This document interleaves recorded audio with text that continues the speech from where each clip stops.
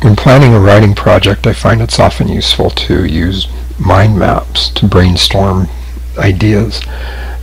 I've used them to organize projects for my technical writing job, and I've also used them in writing fiction to spawn ideas by creating word associations, by following thoughts through whatever planning stages I have, following character traits, just putting down my ideas on paper while I work through the details. A mind map helps you to work out ideas because you can think visually and think in a nonlinear way. You write down whatever comes to mind and put it in the right part of your map to create the right associations. You can draw lines, you can draw pictures, you can plan your project, you can create outlines. You're really only limited by your own imagination. With the mind map, you can think your own way, you can follow your own style. There are many ways that you can create a mind map. The most common are probably to just write it out on paper. Whiteboards also work well because you can erase more easily. Same with the chalkboard, but chalkboards can get kind of messy. And there are also several free and for pay applications on computers and tablets. I'll be showing one of those in a few minutes. The important thing is to find a method that's comfortable for you and to understand the advantages and disadvantages of each of the media that you can use for creating your mind map. Those advantages and disadvantages are totally up to your own style. It just depends on what helps you to think through your ideas and to plan your project. Our sample project today will be to begin planning a retelling of the nursery rhyme Jack and Jill.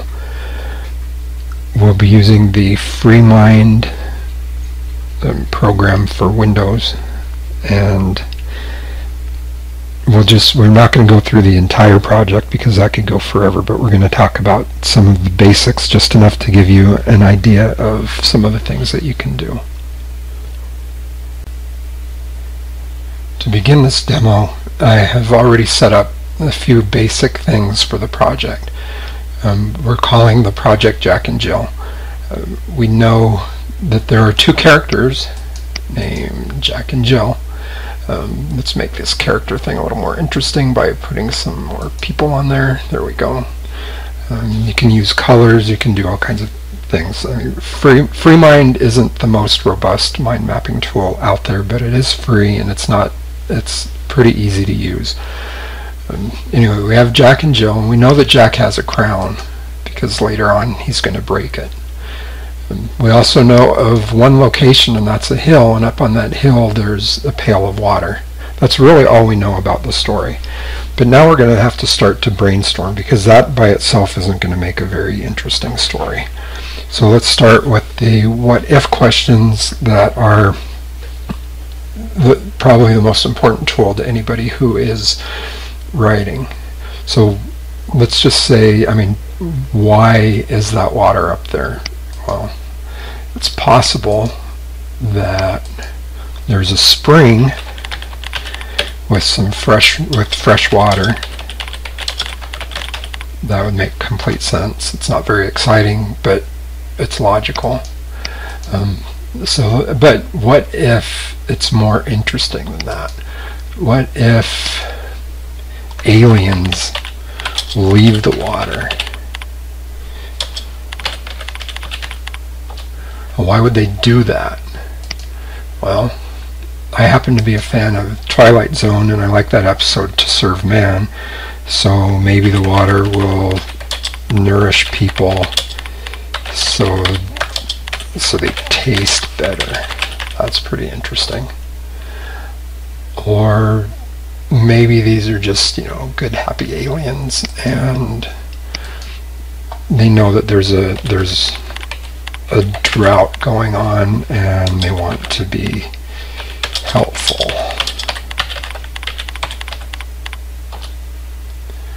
So anyway, you know, you can just follow that train of thought with the what if thing. Well, we know also though that if aliens are leaving water, then we also need some aliens over here on the character map.